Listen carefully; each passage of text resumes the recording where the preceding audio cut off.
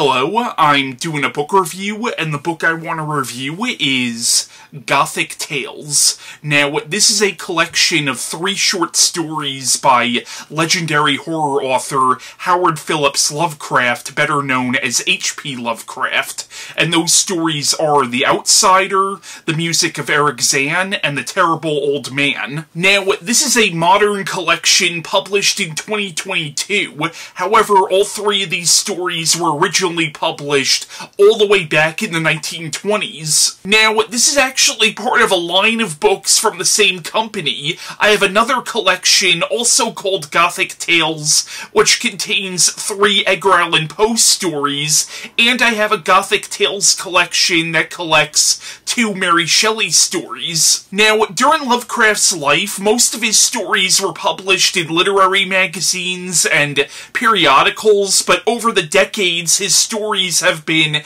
anthologized countless times in so many different collections, and in fact, all 3 of the stories in this collection I also have in this collection called H.P. Lovecraft: The Complete Fiction. I'll admit, the reason I got this collection, even though I already had all 3 of these stories in the other Lovecraft collection, is simply because I like the cover a lot. Now, not so much during his lifetime, but in the decades since he's died, Lovecraft has become, I would argue, the most influential horror writer of the first half of the 20th century. And he has created a whole mythology that is still being discussed and analyzed to this day.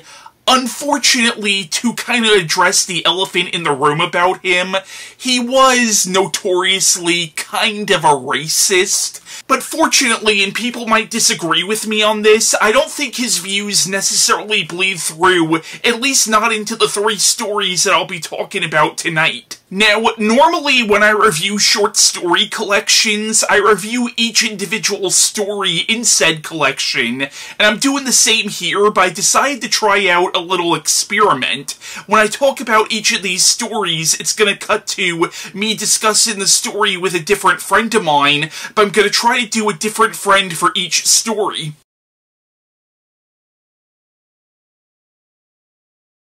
Alright, so for this section of the video, I'm discussing the short story The Outsider by H.P. Lovecraft with my friend Chris Espianl. Hello. Now, this story was originally published in Weird Tales in 1926, and apparently it was written sometime in 1921, so the story, for all intents and purposes, is over 100 years old now. Now, this story, I think H.P. Lovecraft said that he was specifically inspired by Edgar Allan Poe, and you can definitely see the Poe influence on this, especially stuff like The Mask of the Red Death.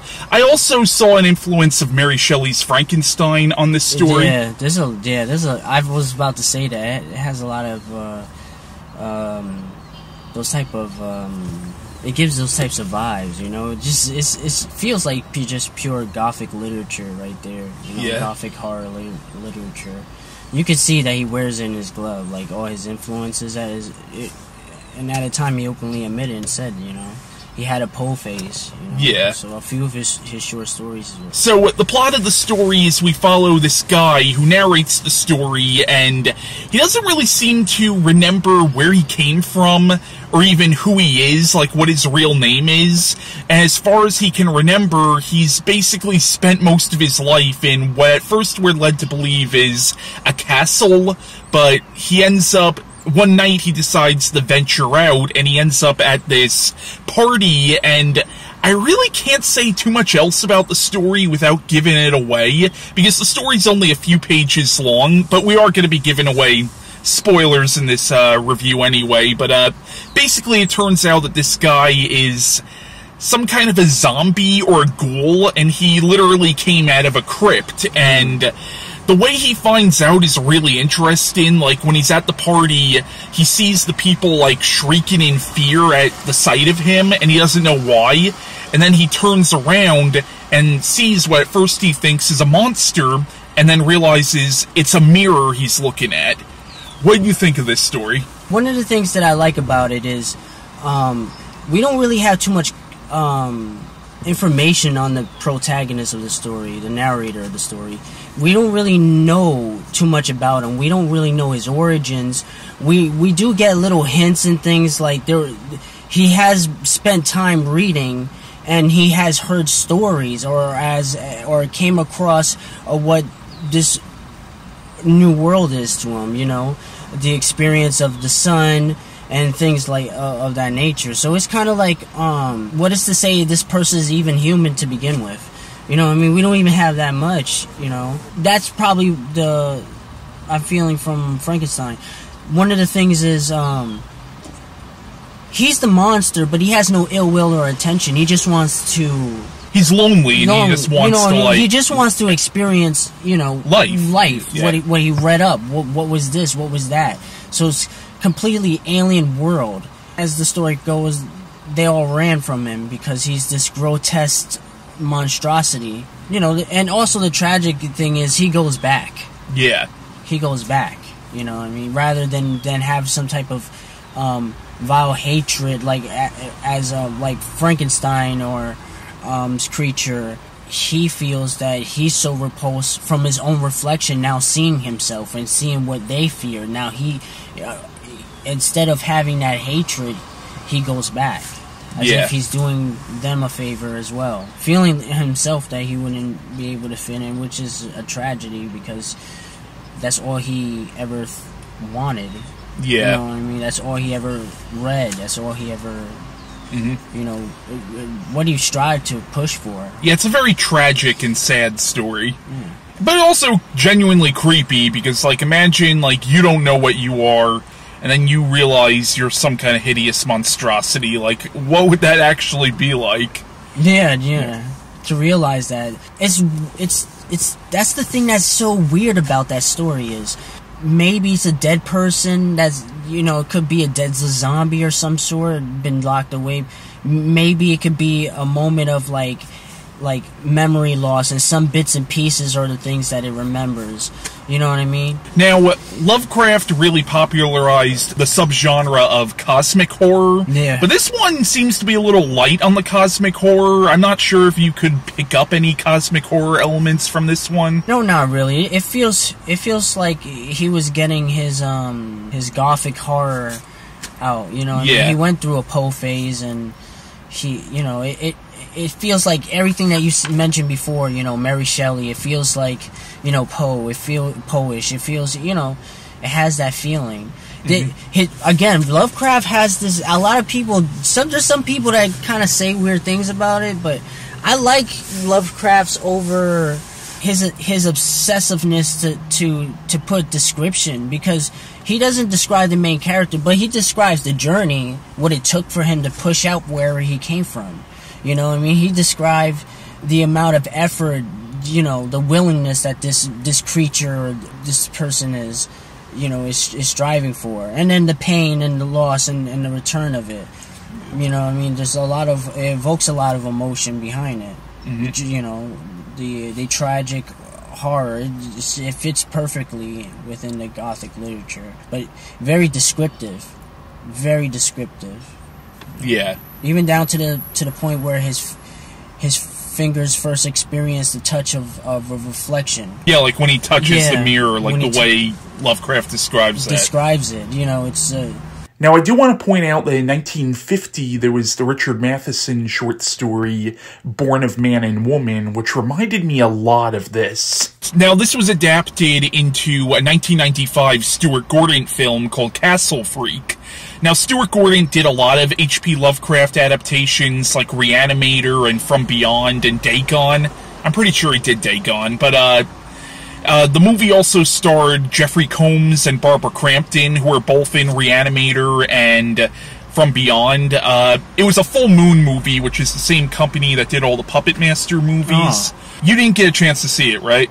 No, I didn't get a chance to see that movie. It's an interesting movie. I liked it. It's definitely not one of my favorite Stuart Gordon movies, but it was interesting. But it's very loosely based on the story. Yeah, I was about to ask you, what exactly did they adapt? Honestly, not much. I'm only talking about it because it's considered to be a loose adaptation, like, okay, the creature in the movie, the castle freak, is sort of based on the ghoul from The Outsider. At the same time, he's not really intelligent in the movie. He doesn't really, like, he's not as well spoken. And also, it's not really supernatural. Like, when you find out the origin of the castle freak, it's not really supernatural, and actually his backstory in the movie is really, really fucked up. But it's an interesting movie. But it only takes, like, basic elements from the book. Like, there's a point in the movie where he does see his reflection in the mirror, and he breaks the mirror. That's, like, the only real thing that it seems to take from the original story. Honestly, the creature in the movie reminded me a lot of the creature from Barbarian, and I'm wondering if maybe Barbarian was partly inspired by Castle Freak. Man, now you have me thinking about that. You have me thinking about it. I'd never connected that before, because I haven't seen Castle Freak, but I did see him with the creature, and now I'm thinking about the creature in Barbarian. I'm like, yeah. You know? But, you know, based on the way you describe the movie, like, it does fall far away from the source material, because at least based on what we know, this person had was able to develop some form of education. Yeah. He had an awareness of the outside, so which means he had a form of intellect. Yeah. You know, and we're just playing off that the narrator is him. It's him, you know, speaking in his mind. So he, his thoughts and everything. It's, you know, it doesn't show sign of a weak-minded individual. You know. Now, there was a remake of Castle Freak in 2020. I never saw the remake, but apparently the remake has even more Lovecraftian elements than the 1995 film. Like, the remake is actually apparently more so based on the Dunwich Horror, from what I heard, and Yog-Sothoth actually does show up in the Castle Freak remake, apparently.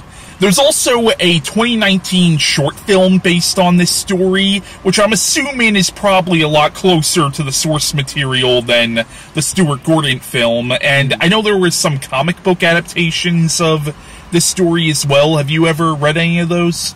Yeah, I came across, I just recently discovered this manga artist. He's a horror artist. He adapts a lot of the H.P. Lovecraft's, weird tale stories, and he adapted a few shorts, and he put it in a manga format. The artist, I'm sorry that I can't give out the name, because I really don't remember the name, but nowadays I heard there's been a rise in people more interested in Lovecraftian things now. Like, there's movie projects being pushed. Oh yeah, there's definitely been a rise in, like, cosmic horror. I mean, the Outwaters that came out recently. Even Skinamarink to a degree. To a degree. It depends on how you want to interpret that movie. Yeah. But yeah, that was our review of The Outsider. The next segment of this video, I'll be discussing the music of Erich Zann.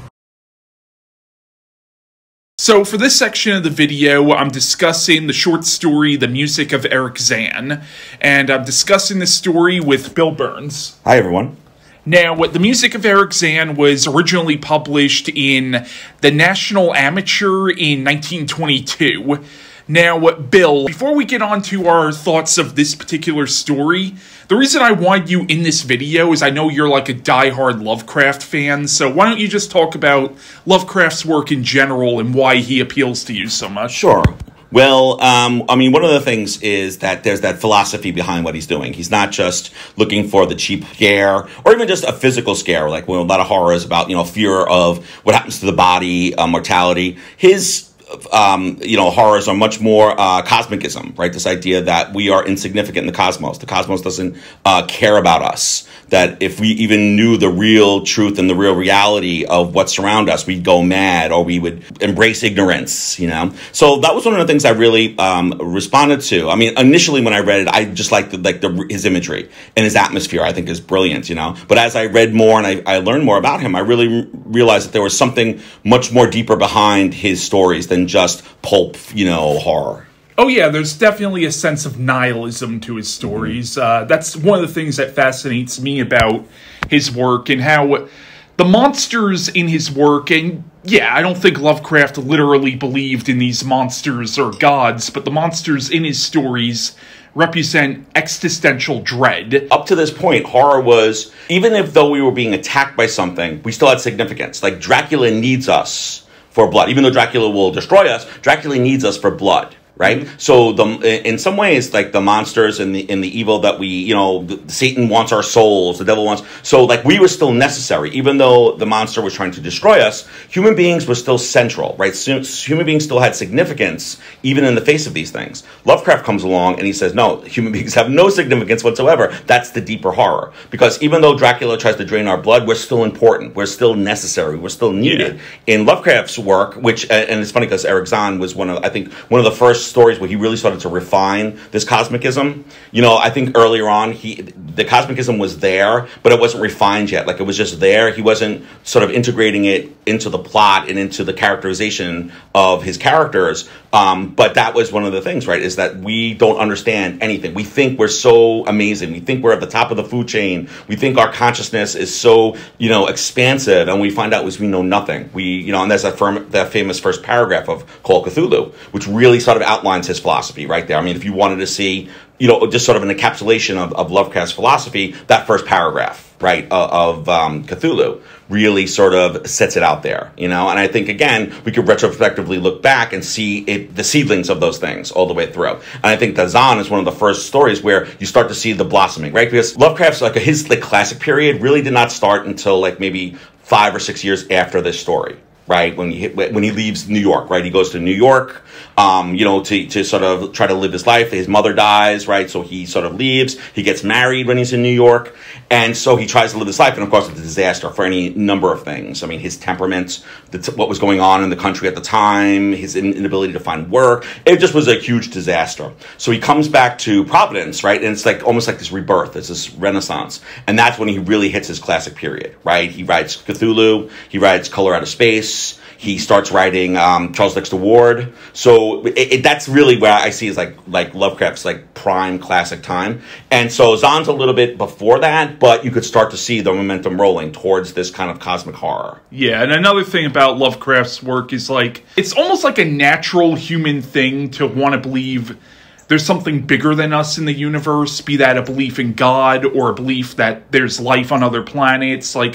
There's a lot of people who want to believe that there's more to the universe than what we realize. And there's people who find comfort with that idea that there's something bigger than us, whereas Lovecraft is almost the exact opposite. He's like, no, you don't want there to be anything bigger than us in the universe. Well, again, it's that sort of that hubris that human beings have, right? That sort of pride that we're the best, we're the highest, we're the superior, we're the supreme. And Lovecraft's like, no, we're not. And I think that really comes back to Lovecraft's own personal philosophy, which was mechanical materialism, they called it. So this belief, well, first of all, he was a materialist, right? He said that if you can't see it, smell it, touch it, hear it, feel it tactilely, it doesn't exist. So he was a materialist. So he did not believe in supernatural. He did not believe in the paranormal. He didn't believe in any of that stuff. And any of that stuff that was an anomaly, I think he felt like, well, it was just something we didn't understand yet, some kind of scientific kind of, processes or phenomena we didn't understand yet, But he also was a mechanical materialist, which he believed that almost like the universe was this giant clockwork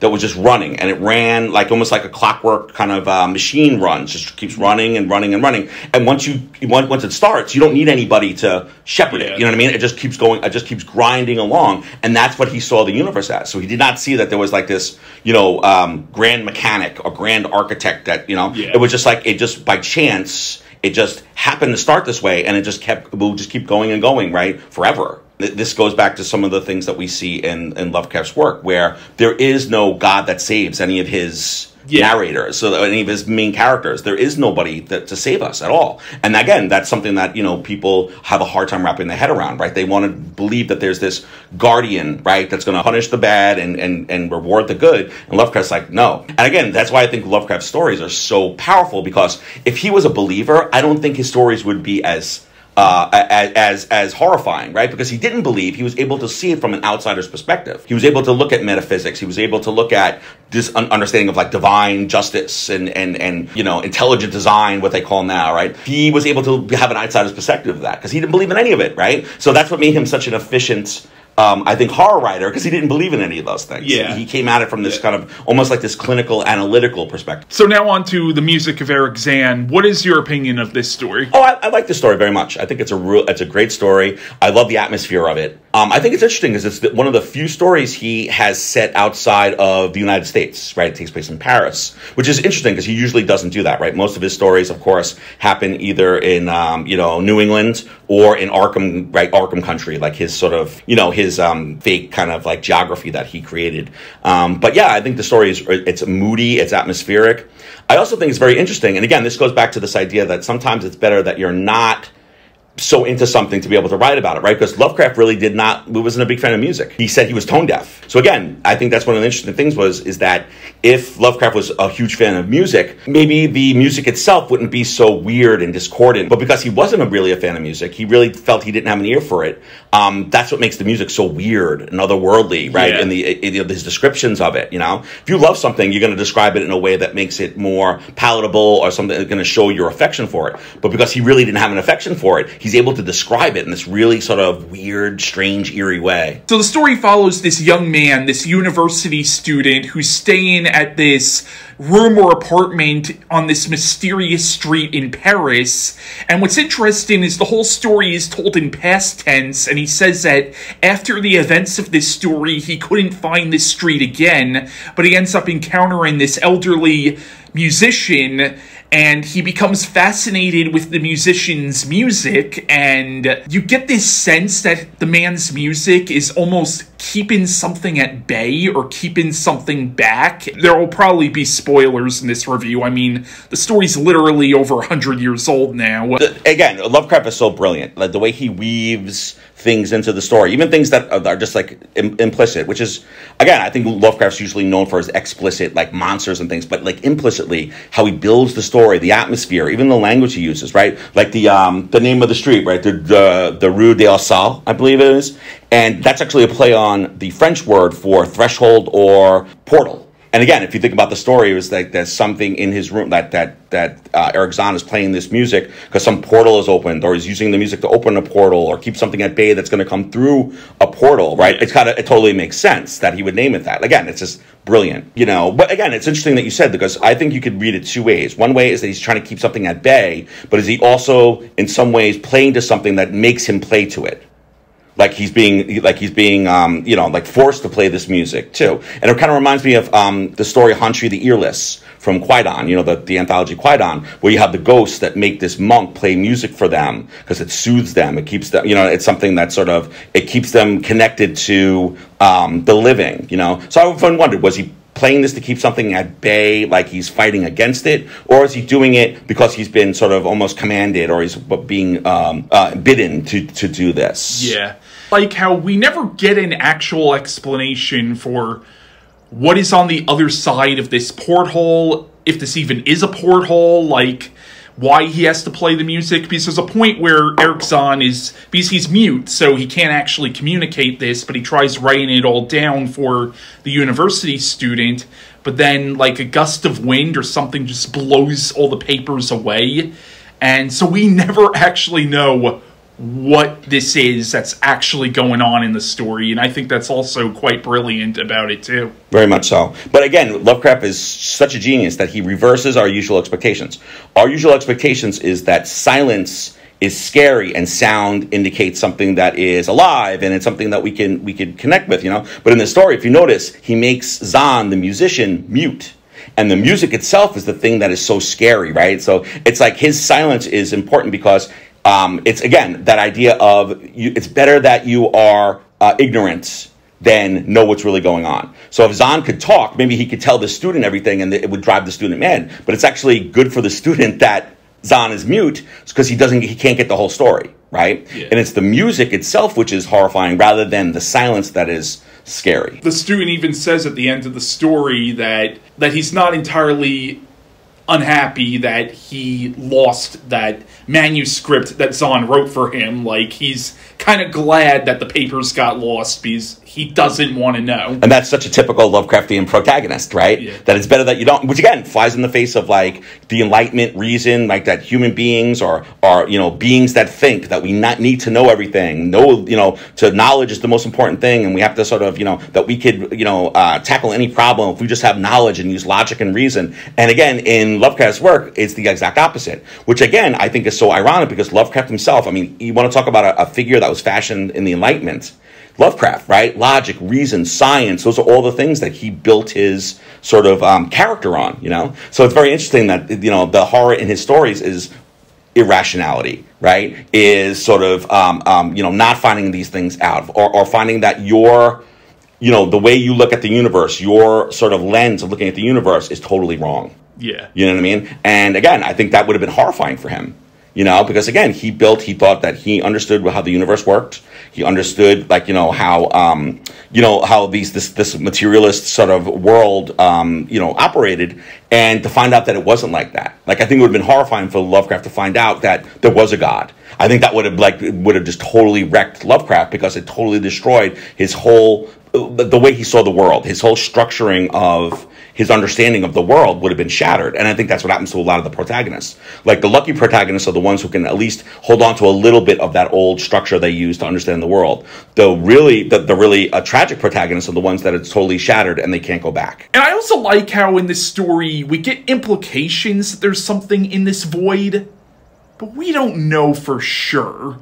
And it's almost more horrifying, the void itself, than whatever monsters or creatures might actually be in the void. Sure, absolutely. And again, it's almost like the Hitchcockian idea that whatever we can conjure up in our minds is going to be 100 times worse than what could be actually constructed or put in a movie or a book or something, But yeah, I mean, I think that this fear of what's out there. And also makes it much more atmospheric too, And I like the idea of implications because I think in horror fiction, the two best implicators are Lovecraft and M.R. James. Both of those authors, like, they implicate, and just by the implications, it just makes your imagination run wild. You know what I mean? It's just like, you don't even need them to fill in the rest of that sentence because your imagination just picks it up and runs wild with it. And the thing too, right, is that a lot of times in both their works, it's the reader picks up on the implication before the narrator does, which makes it even more horrible because you feel so bad for this person. You're like, what are you walking into? What are you doing?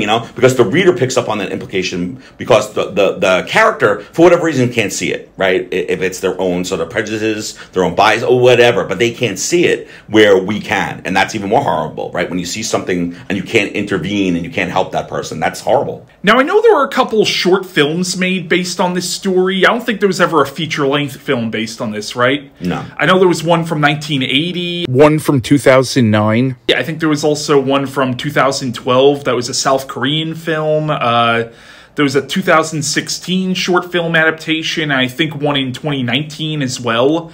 Have you seen any of the short films? Well, it's funny because I saw the one from 1980, I believe. John, something with an S, his last name is. And it's like a student film, but it's actually quite good, except for the part where you get to see, because he actually shows you what's in the void.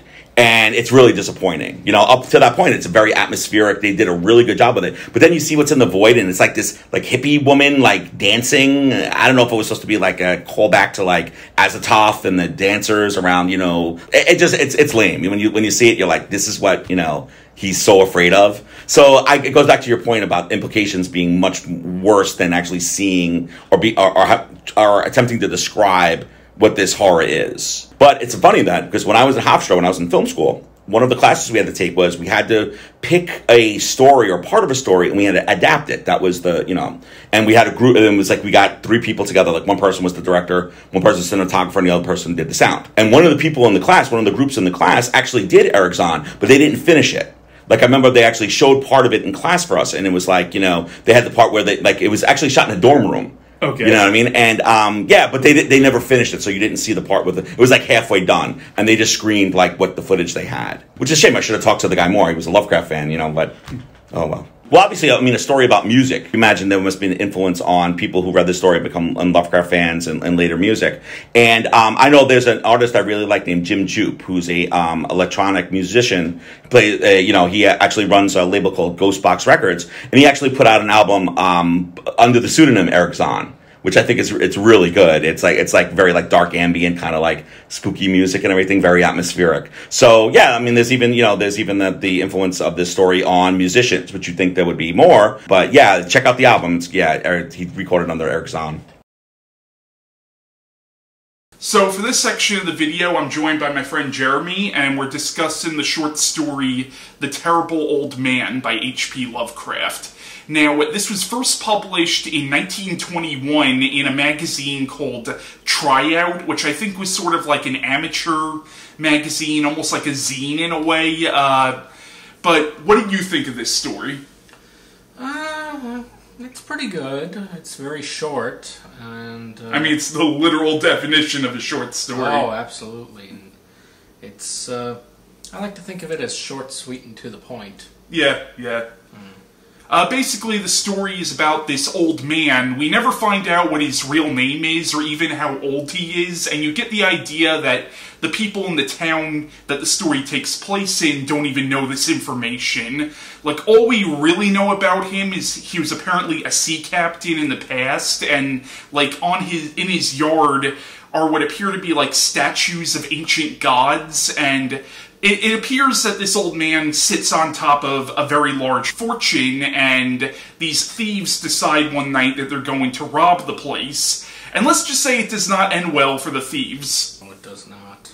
Again, because the story is so short, there's really not much we can say about it without giving too much away. Unless you want to get into spoilers, which I don't mind. I mean, the story's literally over 100 years old now. I think with this you kind of have to, because there's really not much to say other than the spoilers. Yeah.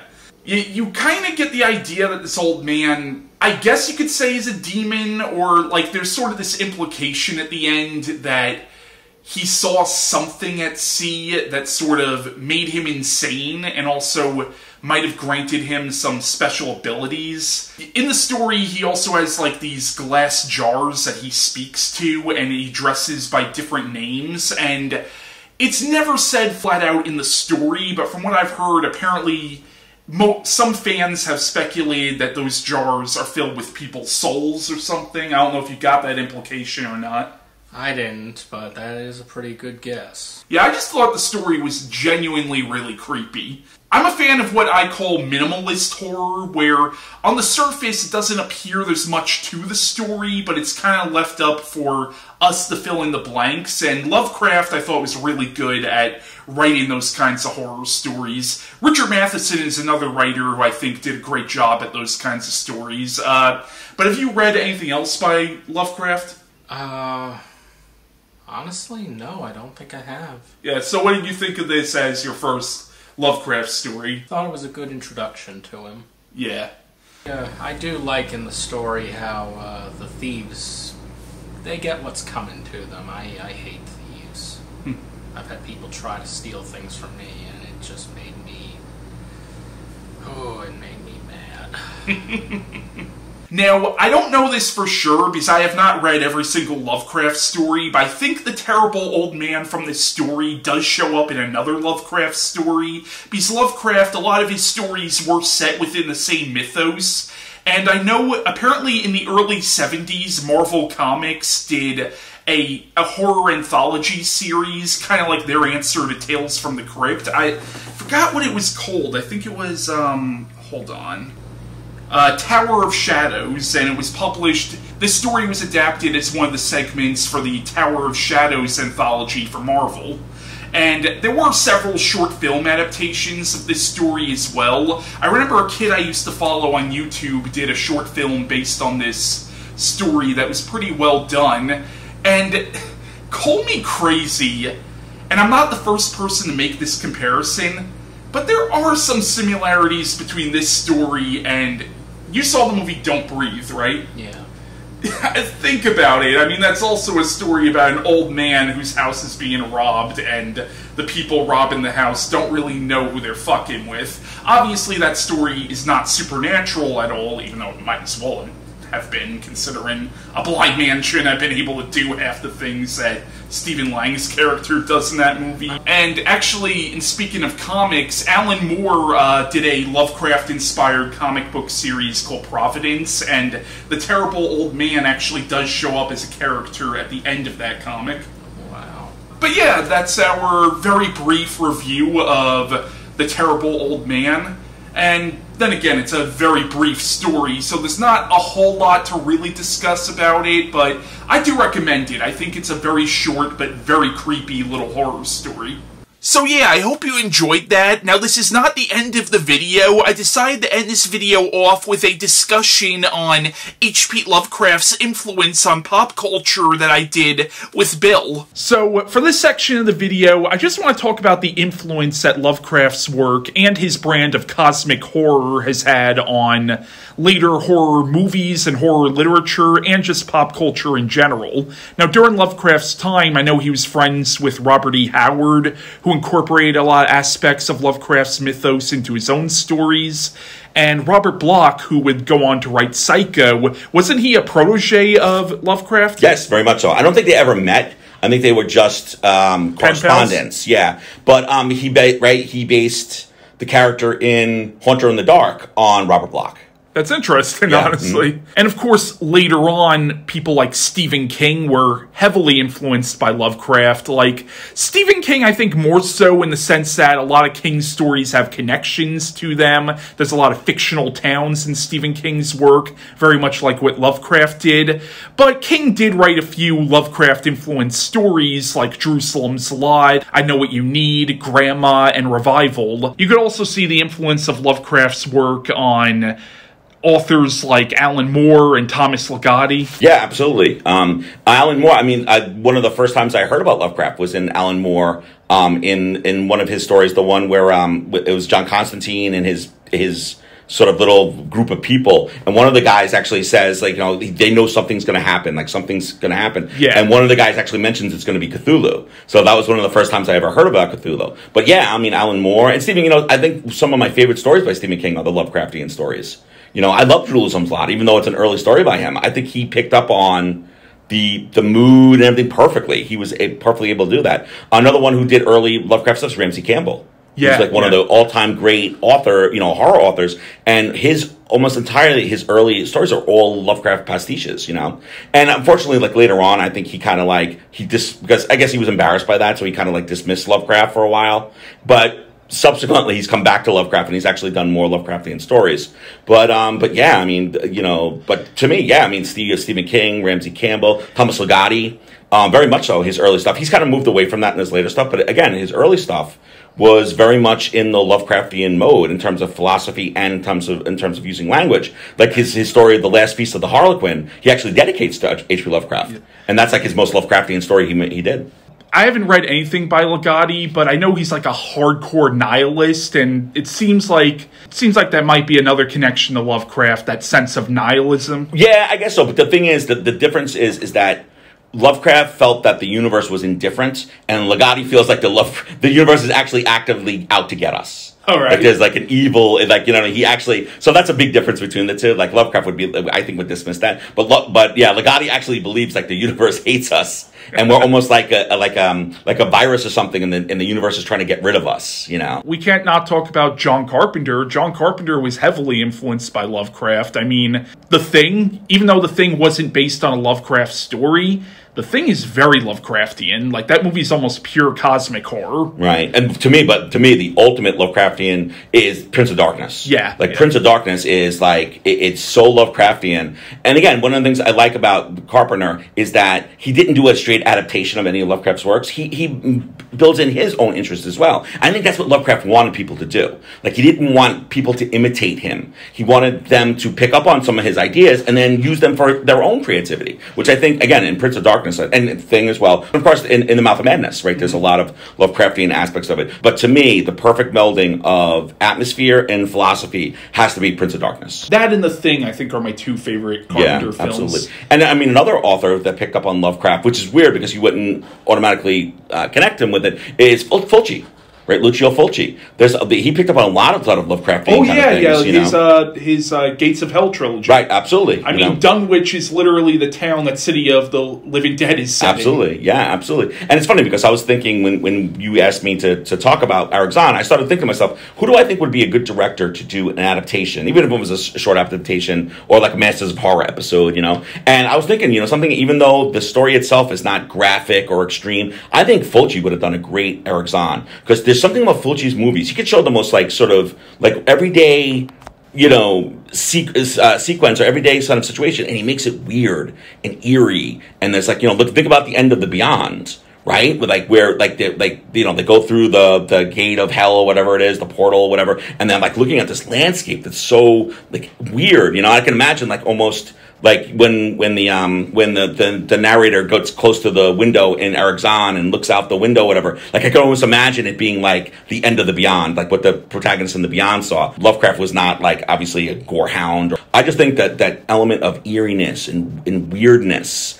And just being off-putting to things that just something's not quite right. Fulci did that really well. Grant Morrison did a very Lovecraftian comic called Nameless, and basically the main premise of that is what we always thought of as God was literally an alien from another dimension that was imprisoned by an ancient alien race, but this being's consciousness was sort of omnipresent throughout the universe, and this is literally what we always thought God was. That's kind of the main premise of Nameless. Mm-hmm. Cool. Yeah, I never read it, but it sounds great. Yeah, and Grant Morrison's brilliant, so he's going to do something great with that. In the past 10 or so years, there's been kind of a rise in Lovecraftian horror films or cosmic horror. Just this year, you had The Outwarders, The Void you had a few years ago. You had the show Lovecraft Country, which is obviously based on Lovecraft. And you've seen Underwater, right? Yeah. Yeah, Cthulhu literally shows up at the end of Underwater. Yeah, that was cool. That was the best part of the movie. Of course, you had Richard Stanley's adaptation of Color Out of Space. And even the first season of True Detective, I think, is very Lovecraftian. I love that. I think that's one of the best seasons of TV I ever saw. And it's because of bringing in those Lovecraftian, some people would say Legatian, right? Some people said that a lot of that stuff was right out of Thomas Legati, which of course he got from Lovecraft. But I love that series because you had sort of this melding of cosmic horror and folk horror that came together in that story. And those are my two favorite kinds of horror, so I was in heaven. Or hell. Yeah. But I also like how True Detective is, the first season at least, is not overtly supernatural. It's the philosophy of Lovecraft, that sense of existential dread that you get from Lovecraft's work. It's not about big tentacled monster. It's his stories is really about what the big tentacled monster represents. Right. And again, the way they did it in True Detective was brilliant because they didn't just come out and say that. Cole walks you through everything, and just the way he does it so methodically, right? I think Lovecraft would have loved that. You know what I mean? I think just the methodical, and it's a weird thing. He uses logic and reason to prove irrationality and unreason. You know what I mean? But he used I thought it was brilliant. I thought it was such a great distillation of what Lovecraft maybe was moving to if he had kept writing. You know what I mean? If he had not died, if he had kept writing, maybe that's sort of where he was moving to in that sort of sense of that sort of slowly unveiling these horrors to us rather than sticking them right in your face. Yeah. Right now, probably the most influential American author of all time, which is amazing. That here's this guy and I feel so bad for him too because he stopped writing the last 2 years of he thought he was such a failure and that he was such a terrible writer. He actually stopped writing. He helped other people. He would do revisions and stuff, but his last story really was Haunter in the Dark, which was 1935, and he died in 1937. So the last 2 years of his life, he felt like he was a failure. He couldn't even pick up a pen to write, and to think. right?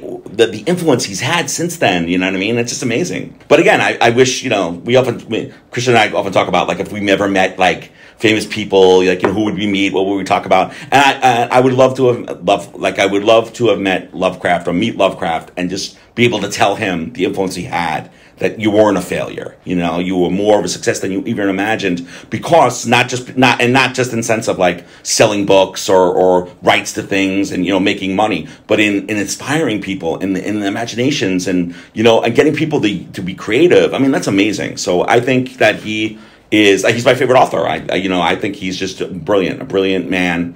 And, you know, I imagine that as we go forward, that he's only going to get more influential. So yeah, that was my review of Gothic Tales by H.P. Lovecraft, and by